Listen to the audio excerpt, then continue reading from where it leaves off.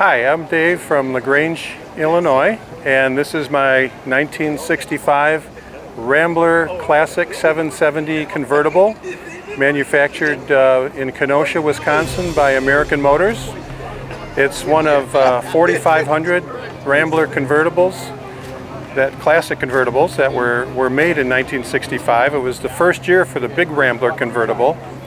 It's powered by a 287 V8 engine, rated at 198 horsepower, and it's equipped with power steering, power brakes, and some other nice features.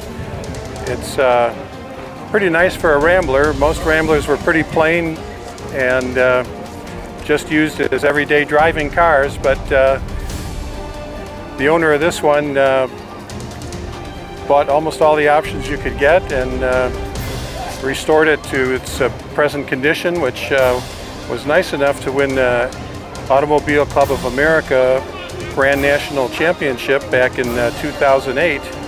So it's a really well done restoration. It drives like a brand new car.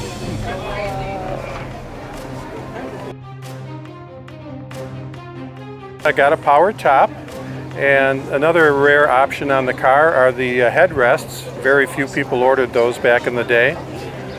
It's got seat belts. It's got the tissue dispenser,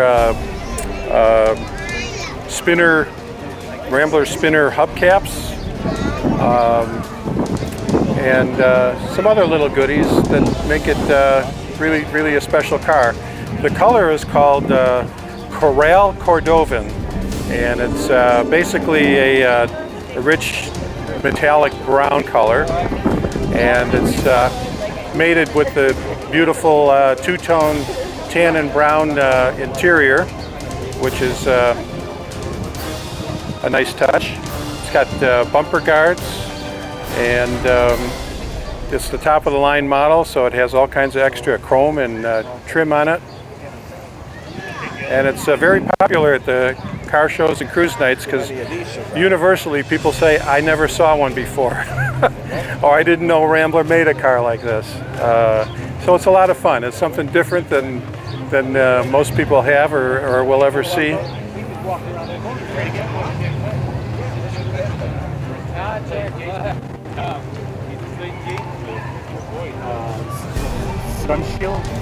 Those are aftermarket.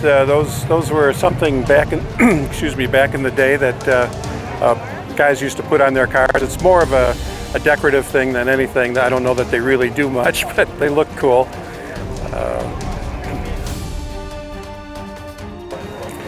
It is showing about 75,000 original miles, but it's probably only got maybe 6,000 miles since the restoration. The restoration was completed in 2008, and the gentleman did it himself. It took him over 6 years to do it, and it was a labor of love. It was his baby. These cars aren't worth a lot of money, so not too many get restored because guys will be inside out on what it costs to do them. The way to get one of these is already done. You don't want to have to do it yourself. A lot of these parts are hard to find and expensive, so I was very fortunate to get this car.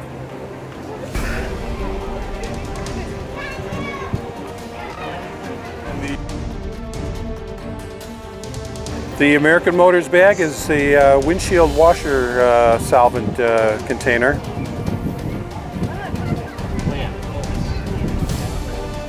It's got the power brake booster with a dual master cylinder setup.